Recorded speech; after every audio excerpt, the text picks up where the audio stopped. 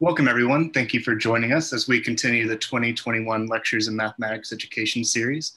Our fifth installment in the series will be led by Dr. Marta Seville and a graduate student of hers, Fany Salazar, both joining us from Arizona. The Lectures in Mathematics Education series is sponsored by the Herman and Rache Math Initiative and the University of Southern California's Rossler School of Education, with the goal of highlighting important research targeted at improving teacher effectiveness in mathematics education.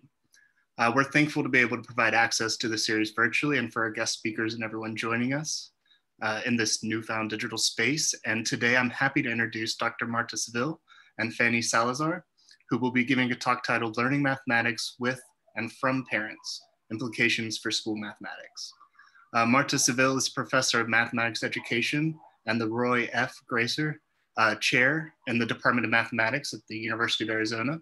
Her research looks at cultural, social, and language aspects in the teaching and learning of mathematics, participation in mathematics classrooms, connections between the in-school and out-of-school mathematics, and parental engagement in mathematics. She has led multiple funded projects working with children, parents, teachers, primarily in Mexican-American communities. Her research is grounded on the concept of funds of knowledge with a focus on developing culturally sustaining learning environments in mathematics education. Her most recent work includes K-3 Parent Engagement Mathematics Project, aimed at developing a two-way dialogue between home and school and new collaboration with two other universities, focused on the development of mathematical partnerships that engages teachers, parents, and multilingual children in grades 3 through 5 in underserved communities. She is also exploring how to apply lessons learned from her work in equity and K-12 settings to undergraduate and entry-level mathematics teaching and learning at the university level. Joining her, Fany Salazar is a graduate student in the Department of Teaching, Learning, and Sociocultural Studies at the University of Arizona. She is interested in working and doing research with parents from underserved communities about their participation and engagement in mathematics education of their children. Also, she is interested on how parents, as adult learners, use their experiences to make sense of mathematics. For the past year, she has been doing research with Mexican-American parents and teachers. Currently, she is working with Dr. Marta Seville on her project with teachers, parents, and multilingual children in grades 3 through 5 in underserved communities, which just described. After Dr. Seville and Ms. Salazar finish, we'll have time for questions. And when the time comes, we ask that you kind of post those questions in the chat box. And we'll get to as many as we can before the 4 o'clock bell comes around. For the talk, you can make sure that you're in speaker view and please mute your microphone during the presentation. Thank you again for joining us. And at this point, I'll turn it over to Dr. Seville. All right, thank you so much, Michael, for this introduction and for organizing this series. I'm certainly looking forward to presenting, and and Fany and I have been preparing for this, and I think that Fany is also excited to present it, but I'll let her decide if that's how she feels. And thank you for everybody else who's been involved in organizing this. I think that, I started with my connection with Morgan with the brief for newcomers, and the whole thing then rolled into this. So I'm looking forward to this. I'm going to share my screen and then we'll go from there. We'll see what happens. So, okay. Let's see.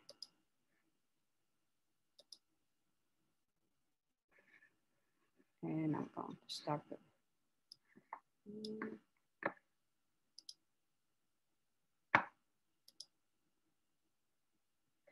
All right, hopefully you see the regular view. Okay, because, all right. So we probably over prepare slides. So let me tell you the first part, it's kind of an outline overview of the work that I've done over the years. And I may go a little bit too fast. I don't know, we'll see. Just because I'm concerned that if not, we won't get to talking more about the 2 activities, which is the classroom visits and the math for parents, and then the general implications. And also we want to report a little bit on a conversation that we had recently with some of the mothers in one of our projects during COVID-19. So just to get their impressions, okay? So the first part, as I said, I mean, for over 25 years, I think that almost like 30 actually, I've been working with working class families of Mexican origin. And we use different formats. We have workshops, So like one-time workshops type things. We have courses for parents only. We also for parents and children. And something that is quite unique of some of the work that we've done is workshops that are given by parents to parents. And these are all math workshops. Okay, so when I'm saying, you know, the key concept behind the work that we've been doing is this idea of parents as intellectual resources. So we value what they know and the experiences they bring. Okay, so that's like one of the theoretical concepts that we work from. The other component is the funds of knowledge. And I know that at least some of you are familiar with this. So the term funds of knowledge was actually developed by anthropologists here at the University of Arizona. And this definition is one of many, but is this idea basically that all communities, all houses, everyone, there is historically accumulated and culturally developed bodies of knowledge and skills essential for household or individual functioning and well-being. So the idea is that all communities with which we work have knowledge, experiences, and resources. The work that I did in the Funds of Knowledge for Teaching project, and that later became Project Bridge because it was more specific to mathematics, while the first one was not, had these actually had three components, and then I added a fourth one. So the components were the teacher study groups. So these were teacher researchers getting together and discussing, ideas about how to bridge the gap perhaps between the school mathematics or the school, in my case, mathematics, but school learning and out of school. Household ethnographic analysis. So the teachers will go into the homes with very detailed questionnaires and do ethnographic visits. And then teacher study groups, we debrief the household ethnographic and we develop modules that we implemented in the classroom. That was the funds of knowledge. I went ahead and added with a colleague of mine, this idea of parents as intellectual resources. And that's where the workshops with parents came in. Because the idea was that we were going into the homes and learning from the parents, but we were not necessarily giving back to the parents. And some of the parents had expressed interest in, for example, learning mathematics. So then we started developing more this work with them. The home visits, just to give you an idea, basically the questionnaires were developed by anthropologists, as I said, and they're very extensive, very ethnographic, and they range over these different topics that we have here. We added something on mathematics, so mathematical attitudes, and we added a few more questions on mathematics, but generally speaking, those were, family structure, labor history, household activities, mathematical attitudes, and parental attitude, parenting, money, religion, education, ethnic identity. There was it's not here, but I mean, there was something on language, of course, because we're working mostly with bilingual settings.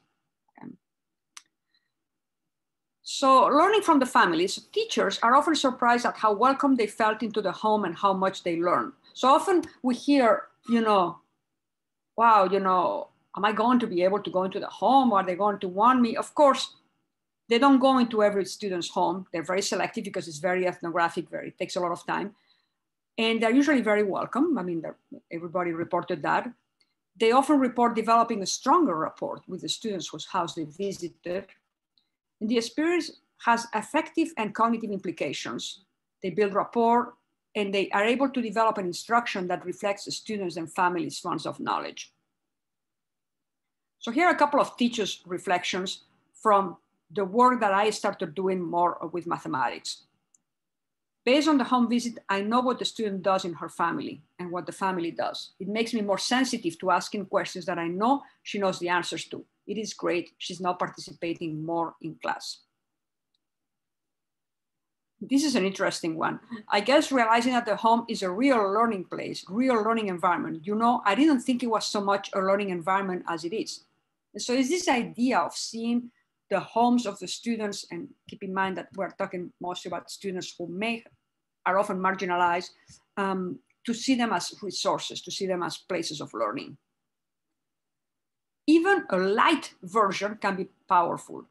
And by a light, I mean something that I've done in my courses where we don't do the whole ethnographic training, but I give them a little bit, I give them a few questions and I say, just go and have a conversation with the family, go visit the family. And so this is a teacher on a paper that she wrote, the final implication of this visit that I would like to share is what it taught me about myself. If nothing else, I have learned that I must really examine my assumptions about people before passing judgment and be honest about how my own reality colors my version of the world. And this was in the context of a teacher who was concerned that her students were not taking advantage of the after school programs. And when she went and visited the family, the main reason was that the family wanted to spend quality time after school as a family. And she hadn't thought about that.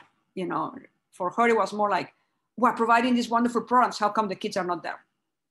And what was happening is the kids were actually helping and doing things in the home and with the family, but not because they needed necessarily the help. It was just more like a family, you know, something doing something together.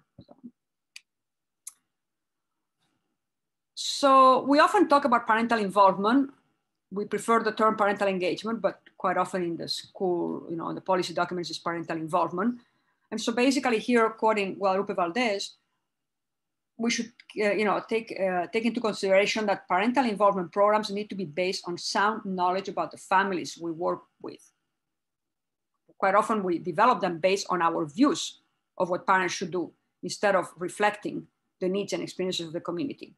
So our goal in the work that we do with parents is a more authentic engagement of parents in the mathematics education of their children through a two-way dialogue between the school and the home. So what have we learned? So a few things.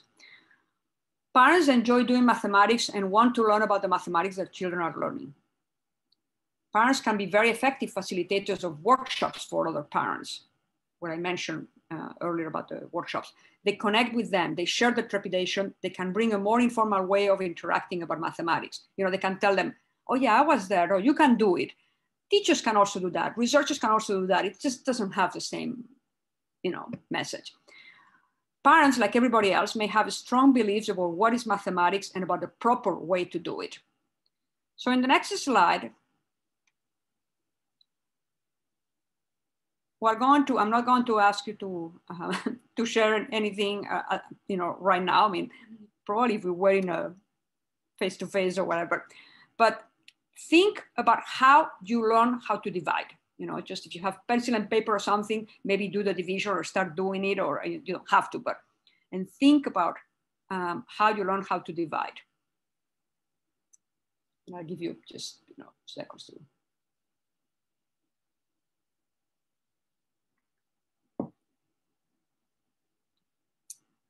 And as I said, not how you might divide now, not the fact that you might use a calculator, but how you learn. And now I'm going to show you how I learned how to divide. So this is the same division, 1224 divided by 42, but this is how I would set it up and how people in Colombia would set it up and in other countries, okay? This is how they would do it in Mexico and how it's usually, I mean, traditionally done in the US.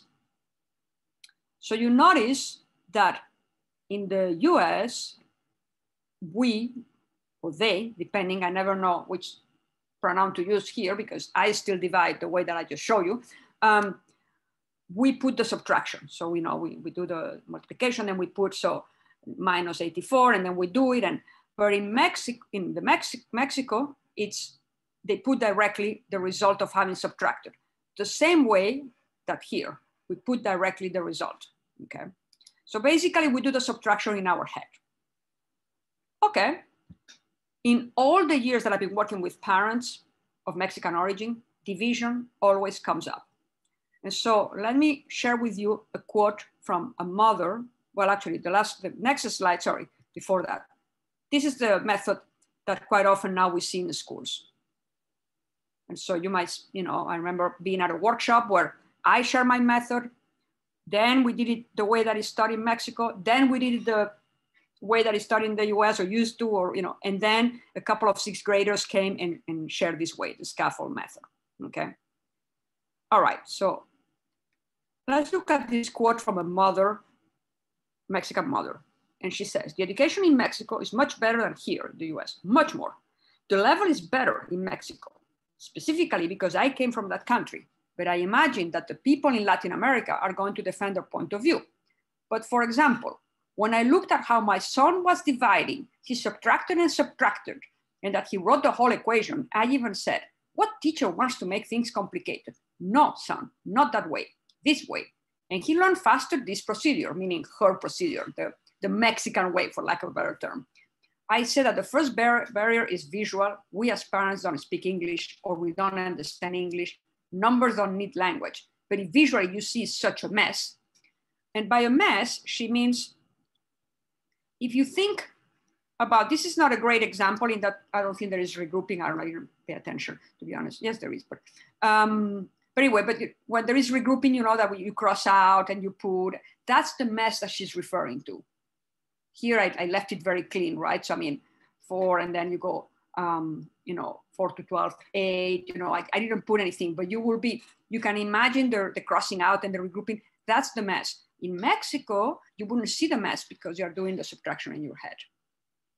And furthermore, usually Mexican parents are going to share that their method is more efficient and that kids should be able to be doing these things in their head. Again, this is not a matter of deciding which is better, which is more to understand that we all bring values and valorization of knowledge, and that mathematics is not culture free. So think about the richness in looking at these different methods, comparing them, bringing them to the classroom if you have children whose parents or themselves, you know, may have learned other ways, and talking about this. So for example, this is a 6th grade teacher celebrating that diversity. The Latino children, if their parents come from Mexico, then they probably did it a different way. If you're looking at algorithms, they're going to be like, my dad does it this way, or my mom does it this way. And so then you are bringing in another way, so they're seeing maybe even a 3rd or a 4th or a 5th way to attack a problem. Okay, so this is a teacher embracing the diversity.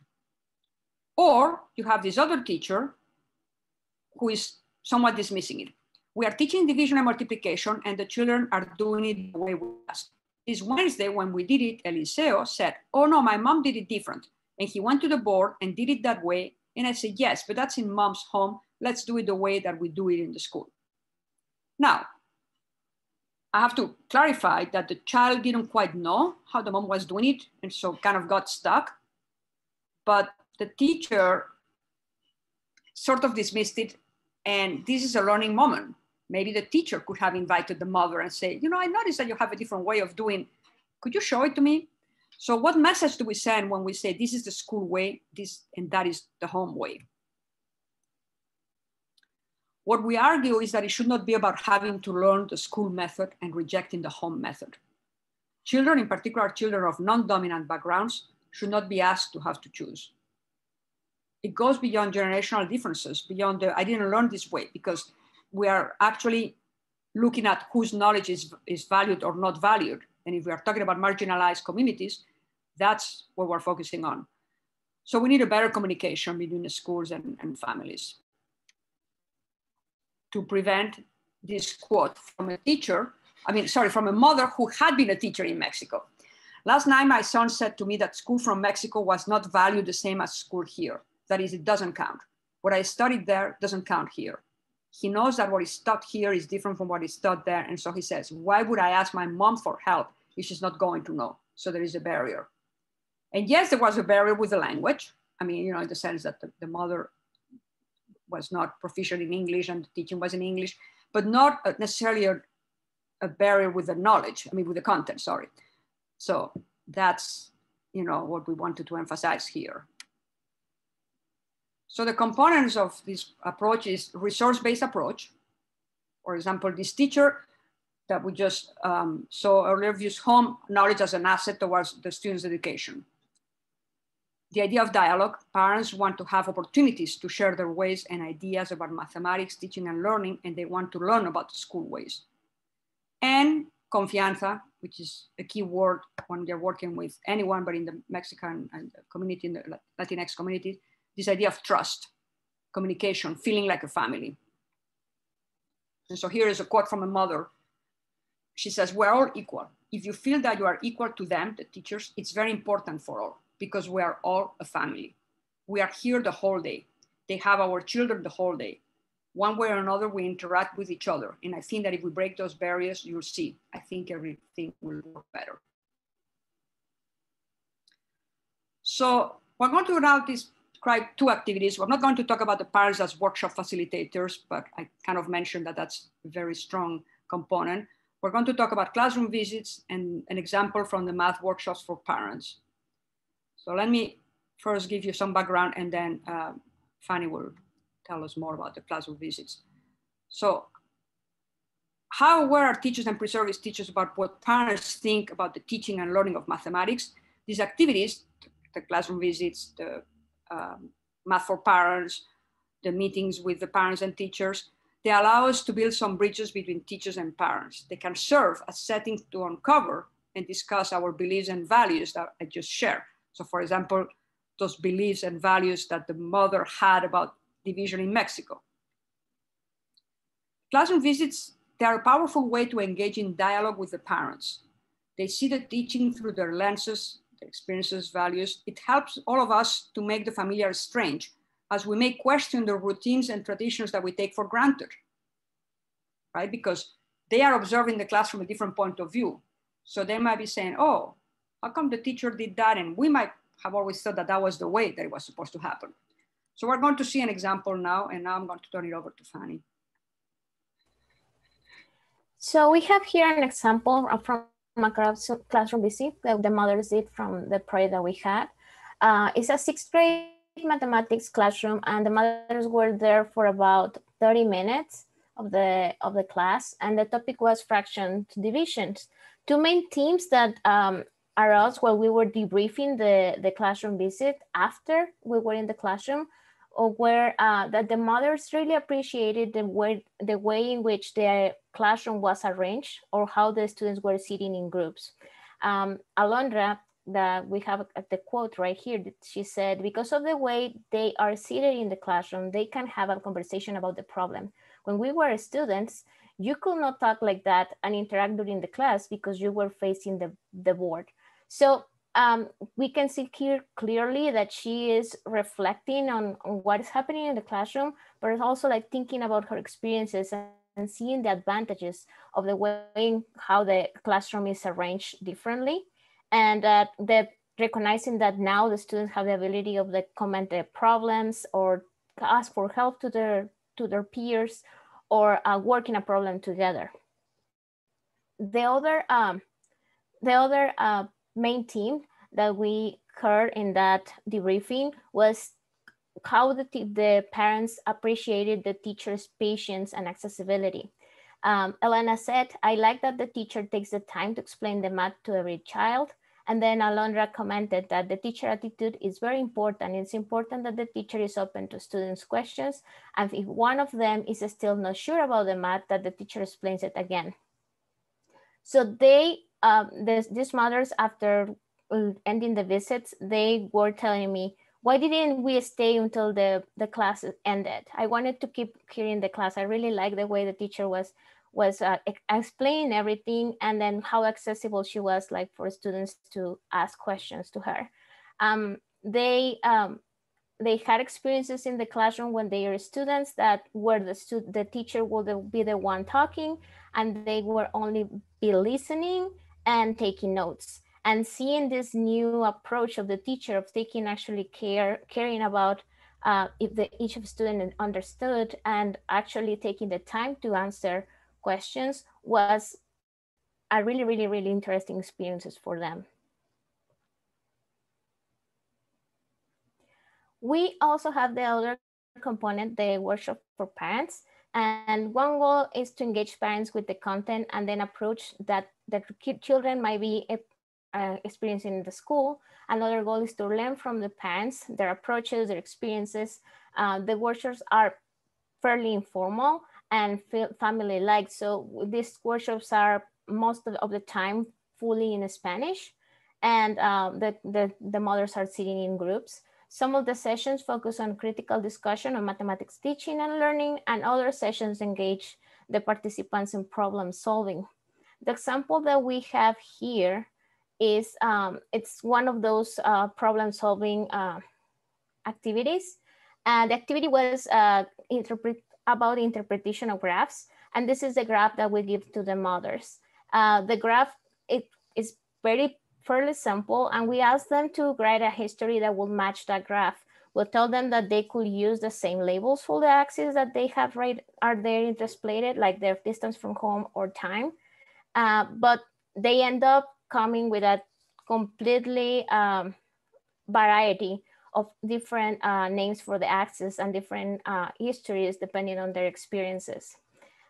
Since this was the first time that they were trying to make a history from a graph, they decided at the beginning that they would work together first to make sense of the problem and try to construct a history together. And then they will like go their own ways and work by themselves. So when they were working collaboratively, one of the topics that they decided to write a story about the graph was cooking rice. And here's Magali kind of like start explaining what she was thinking of how the cooking rice will match the graph.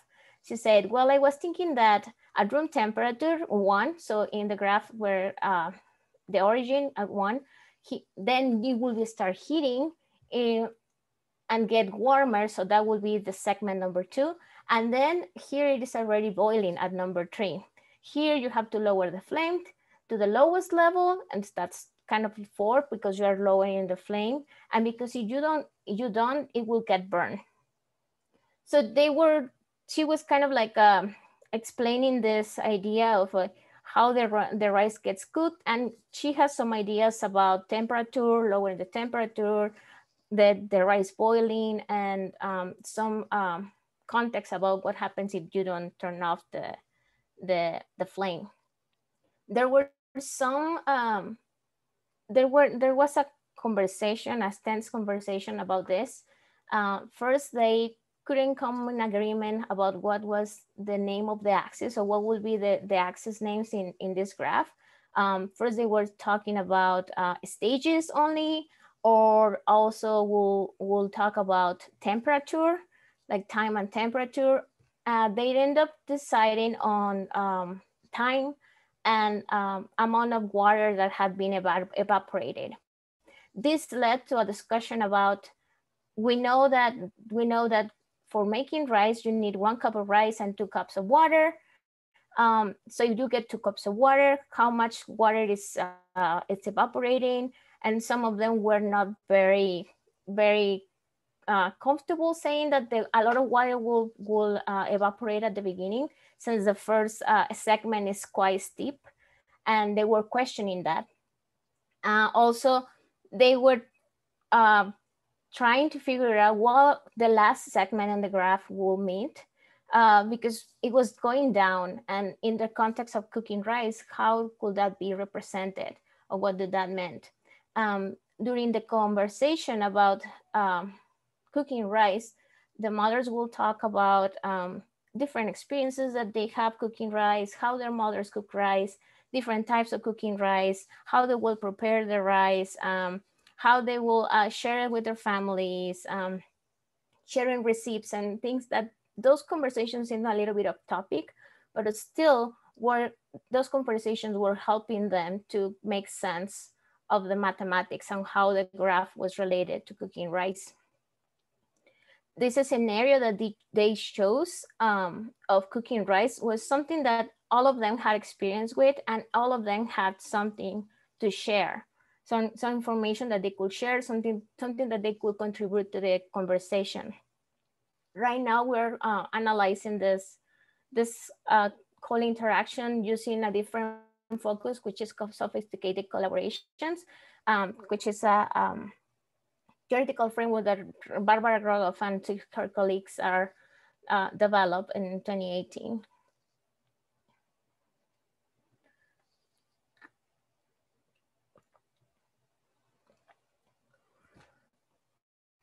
What we have learned, parents' experience as school children are likely to color how they see things with their children in a school now. For example, they might value memorization and direct approach to teaching because it's what they experience. And since in many cases they see their children struggling with basic skills, they figure that part of the problem is the approach. Engaging them and learn as learners might help change this perception. So the parents working in these mathematics workshops change their idea about mathematics, and also change the idea about how their children are learning mathematics at school. Some components from parents who participated in Math for Parents. The first one is I went through my whole life being told how things were in math. And now I'm not given any freedom to figure it out on my own. I get excited because now I know I'm not accepting it. Now I know what that is the way it is. So it's this idea of them not just learning mathematics by memorization, but now they feel that they understand actually the concepts and they feel comfortable using it and explaining it to their children. Other mother said, the relationship with my daughter is closer since she now trusts information I'm providing her to solve her 4th-grade math problems. These programs have changed the way I see my responsibility and involvement towards my daughter's education. We need the teachers' help to identify the individual needs of our kids in class so we can help them out. But at the end, as a parent, we are accountable for their success. So as a result of the parents participating in this mathematics workshop, their relationship with their children changed. Now their children were seeing them as someone that knew mathematics and someone that they could go to and ask questions if they needed. And also the parents could see like that this is a work that parents and teachers need to do together, and that they need to get together so that they can help their children succeed in the mathematics classroom. All right, I'll offer some implications now next, and some advice from, and then Fany will take the work that we've done, the conversation that we've done with the mothers during COVID. So the general implications of this work is we have to recognize parents as intellectual resources who play a key role in their children's education. So we provided, some examples, hopefully. This is particularly important when parents come from marginalized communities whose knowledge and experiences may have been disregarded by schools. And as we've been saying all along, we argue for the need for an authentic two-way dialogue between home and school that examines the different valorizations of knowledge. As I said, we all bring different values, and challenges the power structures that consistently affect some communities. Parents want to be heard and share their experiences and knowledge of mathematics. I mean, those workshops that Fany was referring to, particularly the one that she was referring to, the one with the graphs, I mean, the mothers stayed there like way past the 2 hours of the workshop, and they were very engaged and they really wanted to continue discussing their ideas. They enjoy learning mathematics and bring this learning to their family because now they see a different way, as the quotes showed. And in the end, it's about the children. So here's some advice from the mothers to teachers, and then we'll switch to so this is a group of mothers that it's the combination, but we've taken mothers to speak at conferences, but also to talk to classes, methods classes with pre-service teachers. And so these are some of the things that we picked up that they were in the advice that they were given. Do not underestimate the abilities of children who do not speak English. Do not make assumptions about family situations. Learn from the families. And this will relate to the importance of funds of knowledge and getting to know the families. We would want teachers to know the students as individuals and not to label them and put them together in categories. And now, for the last part of the last few slides, we're going to talk about the group, the advice COVID-19 related that Fany and I did. So a few weeks ago, we got the opportunity to talk to 3 of the mothers of the 6 that we have been working for the past 4 years. And we asked them about how was COVID and this whole pandemic situation affecting the education of their children, and what did they thought about. And they shared several things. The first thing that they shared was that they felt that their role, it was not clear. What was their role as parents in if the child was there at home taking classes? Like, would they need to be present the whole time? Did they have to be present like short amount of times? Or when was that presence of them needed? Also, they were talking about like what happens to those parents that need to go out to work, that they cannot stay at home. What happens to those parents? And then the children that are staying at home, that they don't have a parent that they will help them if the connection drops, if there is some issue with the internet, if there is they don't understand what activity they need to do. What happens to all those children?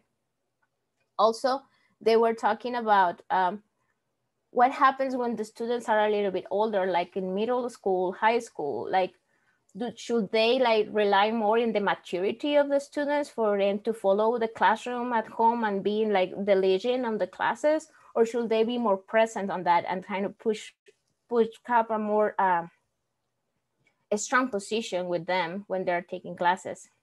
Also, they were talking about that yes, they appreciated the communication that the schools were giving them, but then at some point it was excessive. Like, they will get dozens of emails a week, and it was hard for them to follow what was happening, what was important, what they needed to focus, what was coming next, what they wanted to stay, what they should expect from schools, and things like that. So it was kind of like they were feeling overwhelmed about this.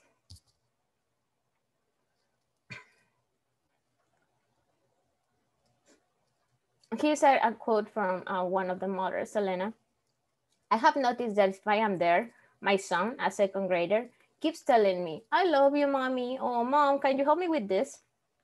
I tell him, 'When you're at school, I don't help you.' But I think that I am making him feel bad because I can see him feeling sad. He feels that nothing is going to go wrong because his mom is there. I tell him, 'No, you have to learn and work on your own because when it is time to go back to school, mom is not going to be there.'" So the mothers are getting anxious about what happens when they go back to school, and what happens if their children already got used to it, to them to be there the whole time, help them with class, help them with homework, like being there constantly. What will happen with them going to school and not having that support anymore the whole time, and them feeling anxious about like separation from them, and they feeling bad that their parents are not there with them. Another point that they mentioned, and it's related to how their children are being evaluated. It was about class participation. They were sharing that in the Google Meets or in the classroom, there were always the same children participating. Like, the teacher will always ask the same children to participate. And then when they met with the teacher will say that their child didn't participate in class. And they were worried about that. And Magali shared her opinion, saying the school district, schools, and the government, can they change the way they're grading also? Because since the teaching modality changed, the way of grading should also be different. It should evolve similarly. My son teacher tells me that Emilio's grades are lower because he does not participate in class, but grading should be more lenient. So Magali was worried about that Emilio not being, he doesn't like to participate either in class.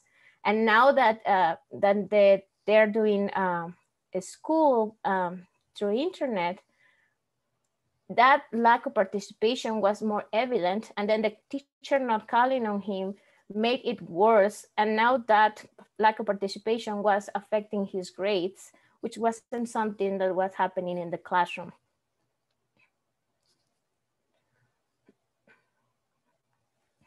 There also were talking about, because of the Latino culture, that they felt that having the camera off was kind of like some kind of disrespect towards the teacher.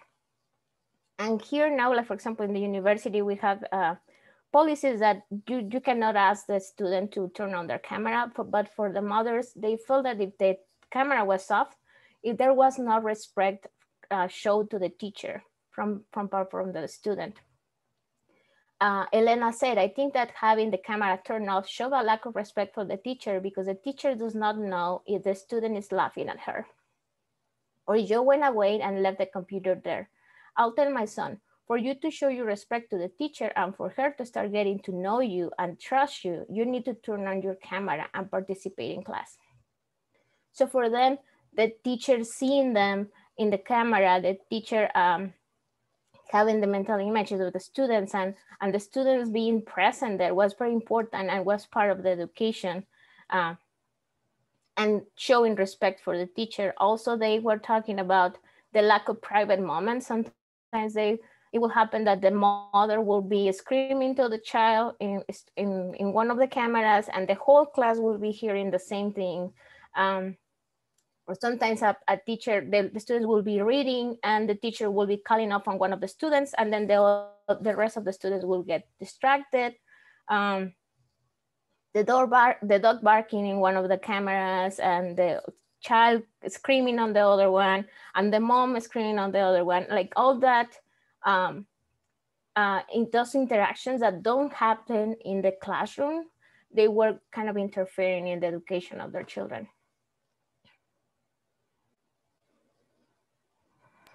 And that's it.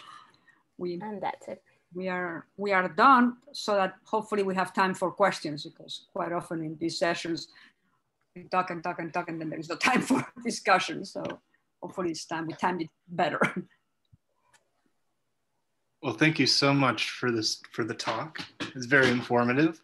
If you have any questions, feel free to share them in the chat box and we will get to as many of them as possible.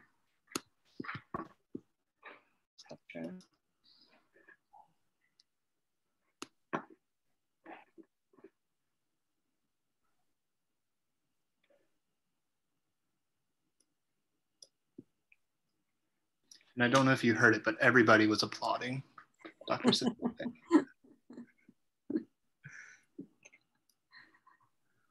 I know, it's funny, this environment that we are in.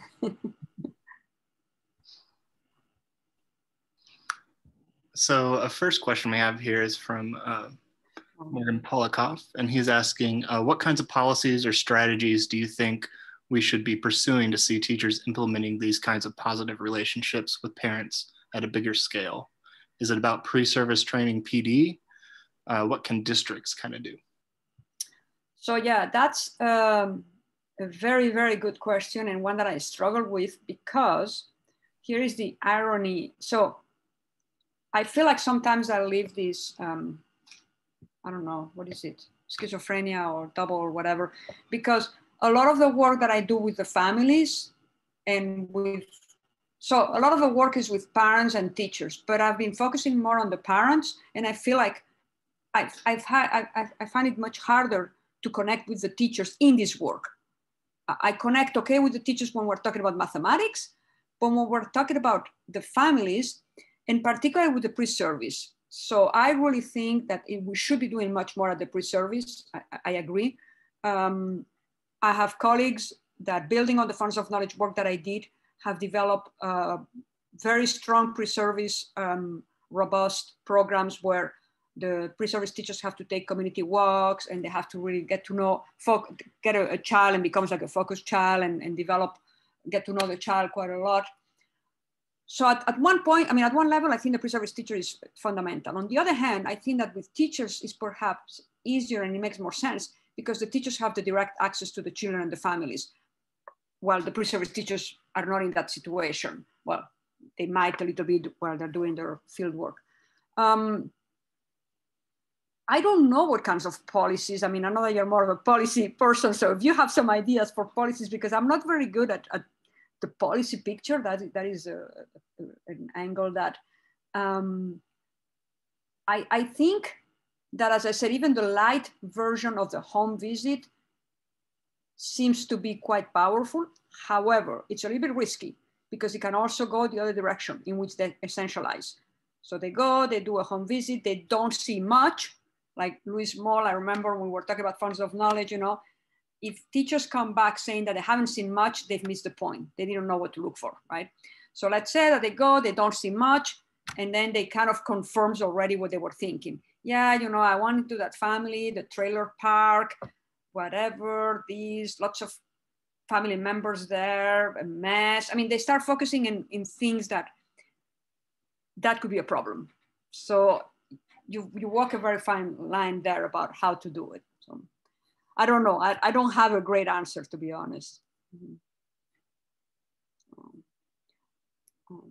We have another question here from Montana who's asking, what's the best way for them to learn and recognize, for pre-service teachers to learn and recognize intellectual resources within children's families?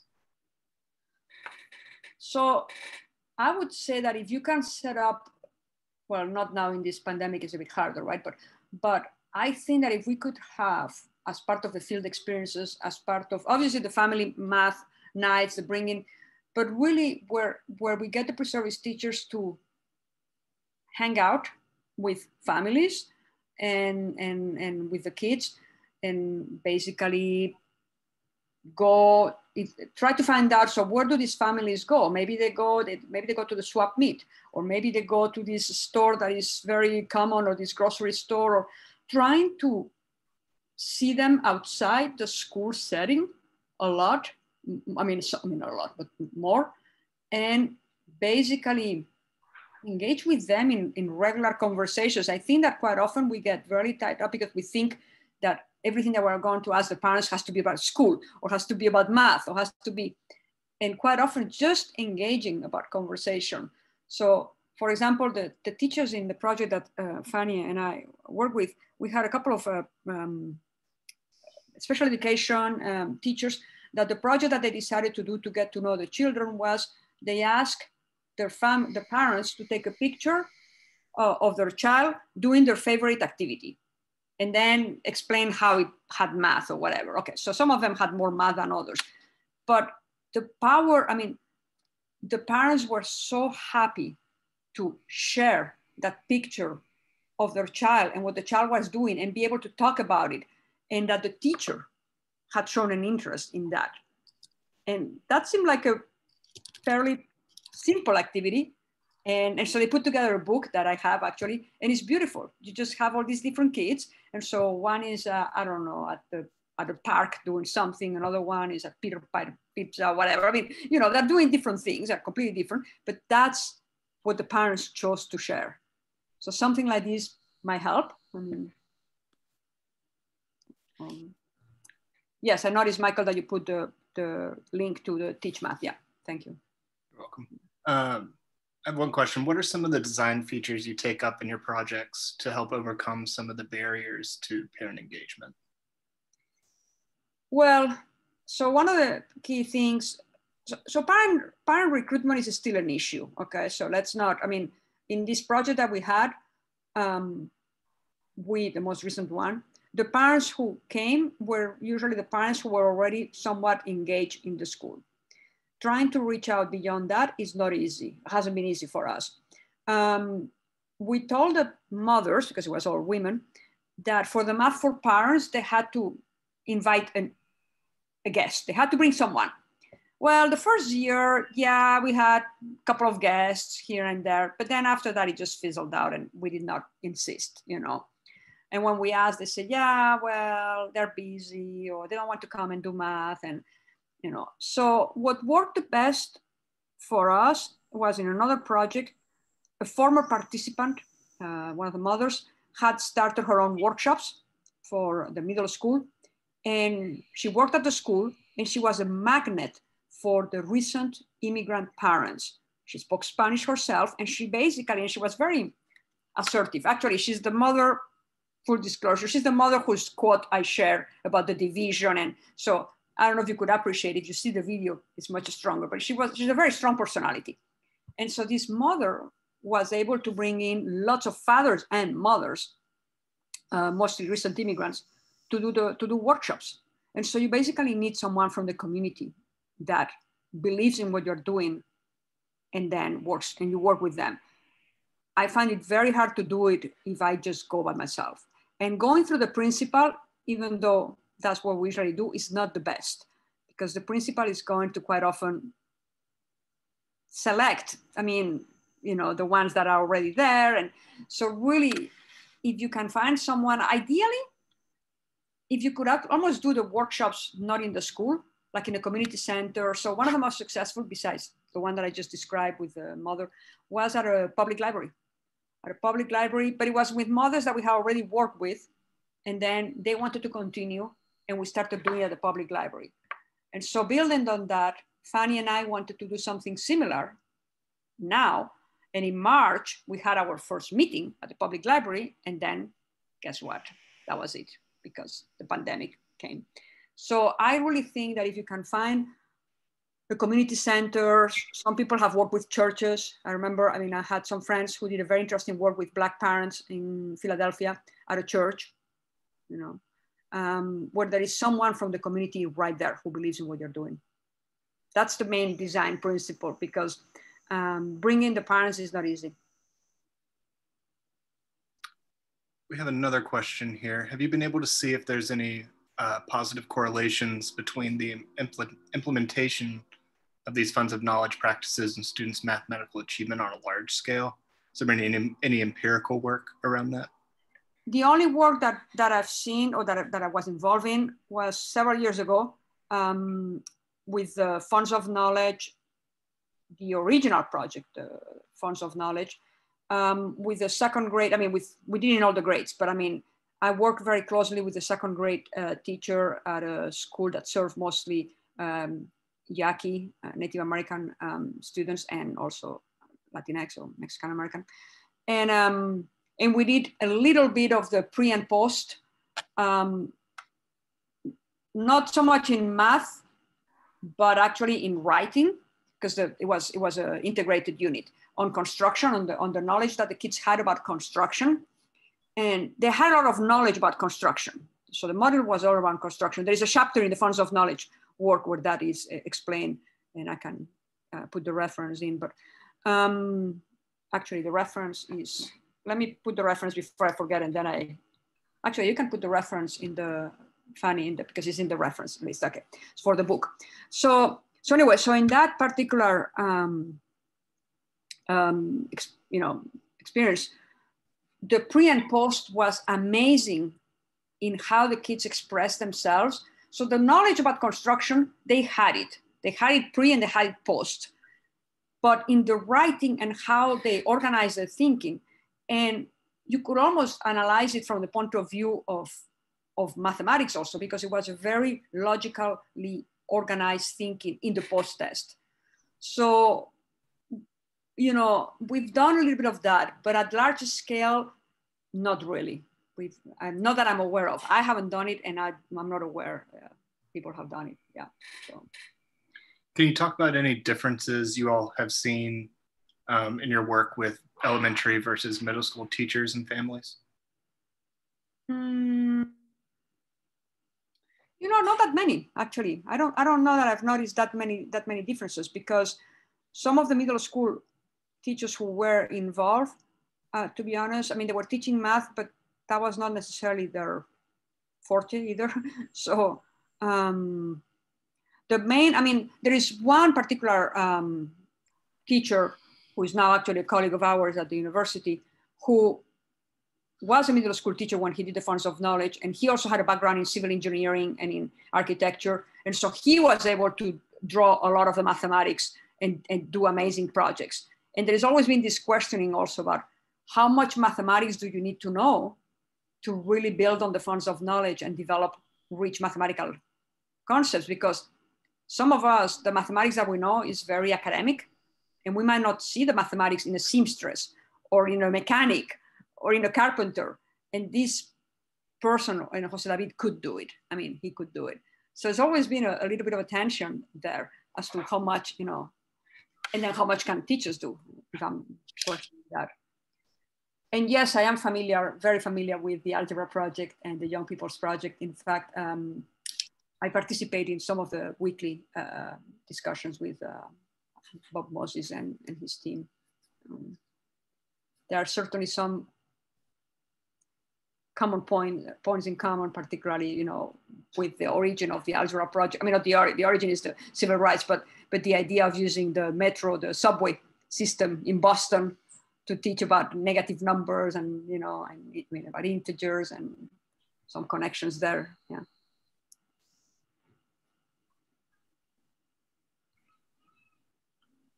I have a question for Fany. Where do you see kind of your work kind of heading as you're kind of learning about this space, and kind of what do you hope to kind of change or kind of see and take up? Since I have been working for the past years with families, I'm quite interested in how parents help their children achieve or like go through this process of education and help them. I have noticed that parents, Latinx parents, they want their children to have a better future, right?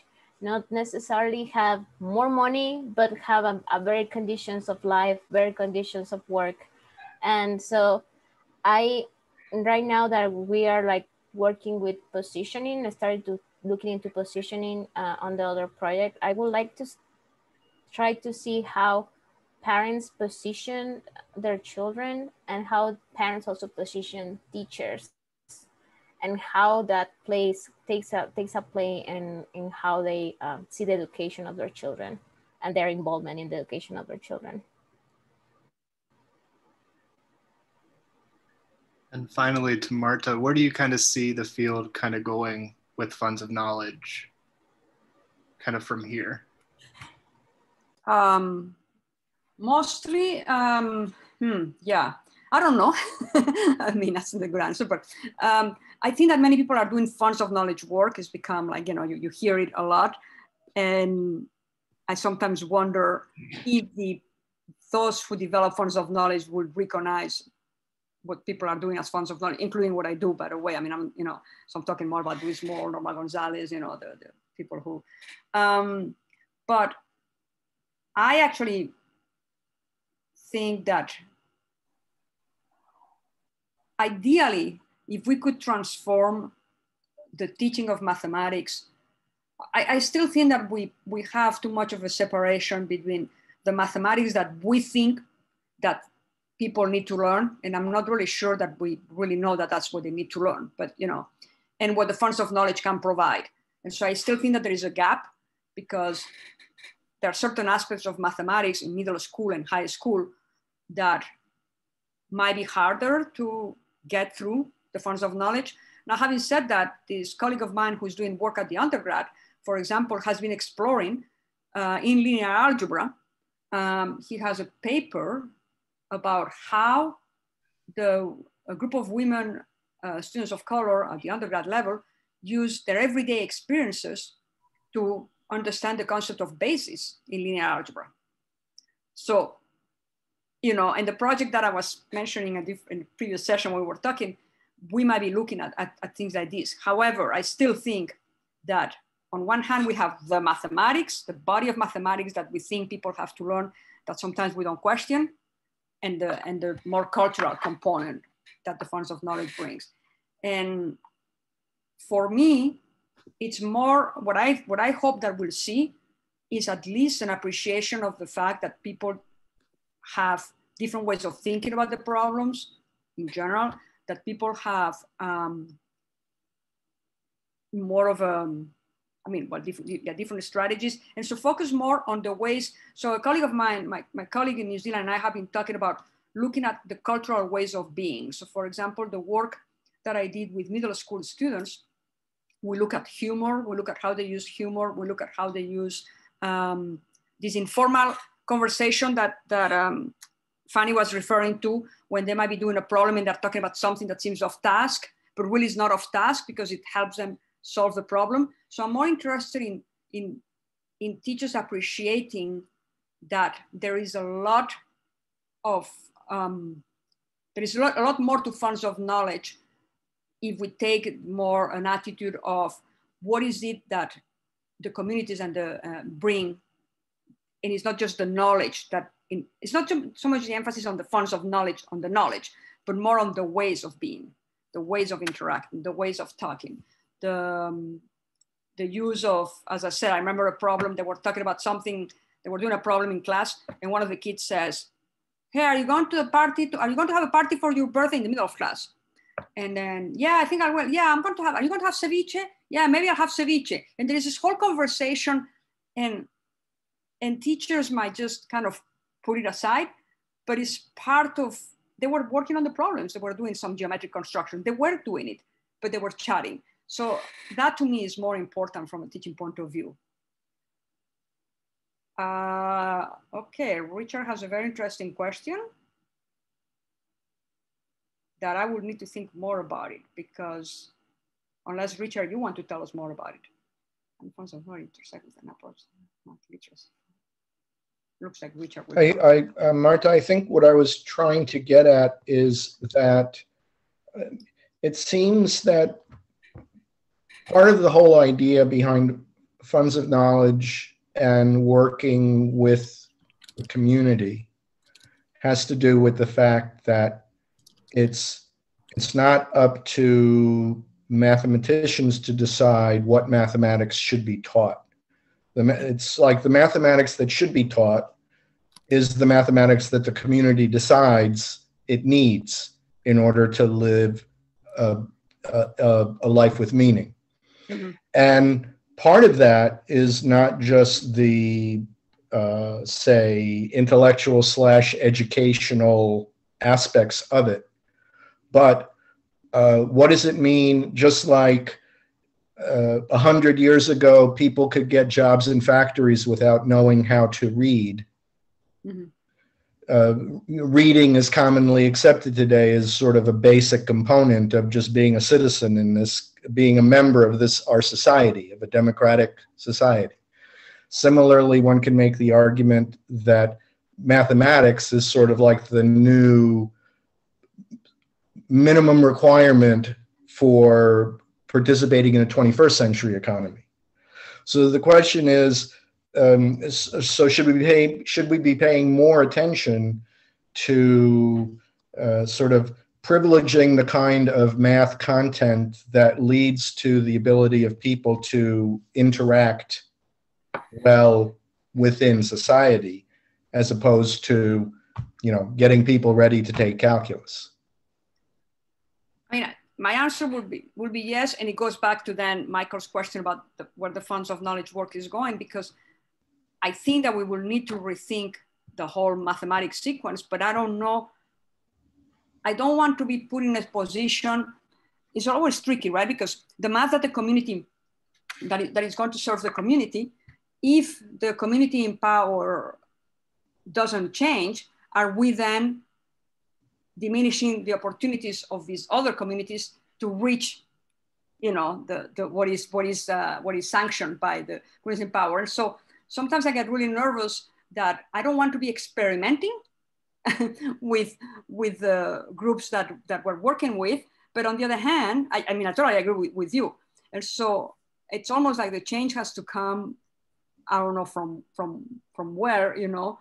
But I was thinking, I mean, like right now, we're still arguing as to whether students should be taking algebra and then the pre-calculus, the calculus, when really I think that people are starting to agree that more of a data and understanding of numeracy and data in general makes more sense than knowing how to operate, you know, and how to find whatever derivatives. But I don't know that we're going to see that changing. I mean, yes, the universities are starting, but it's still being portrayed as, well, if you want to go into engineering and all that, you need that, which I'm not denying that you do, but then it becomes more like a second-class citizen, perhaps, if you're going to be doing this other kind of math.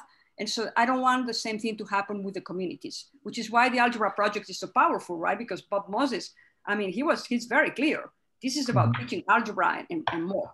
But I mean, this is not about teaching fluffy whatever or doing, it's about making sure that these kids are ready for algebra so I can then take, he's a mathematician, right? You know, yes. So, yes. So I feel this tension. I feel this tension because I'm with you, but then how do you do it without actually harming their opportunities? Mm-hmm. Well, perhaps we could have a conversation about it sometime. I would love to. I would love to. Well, thank you everybody for joining us, and thank you especially to Dr. Seville and to Fany Salazar for joining us today. I would like to say one thing here. We do have one more talk, or we have two more talks this semester. The next one will occur on November 18th, 2020, at 3 o'clock with Dr. Tanya Bartel from Michigan State University. And we look forward to hearing from her. But thank you so much, Dr. Seville and Ms. Salazar. We really appreciate your time today. So you can ask Tanya everything about Teach Math. She can tell you. Very much so. I think that might be up her alley. Yep. Talk about applying 2 consecutive talks together. That's it. That's it. All right. Well, thank you so much. I mean, it's a pleasure to have done this, and have a wonderful rest of the day.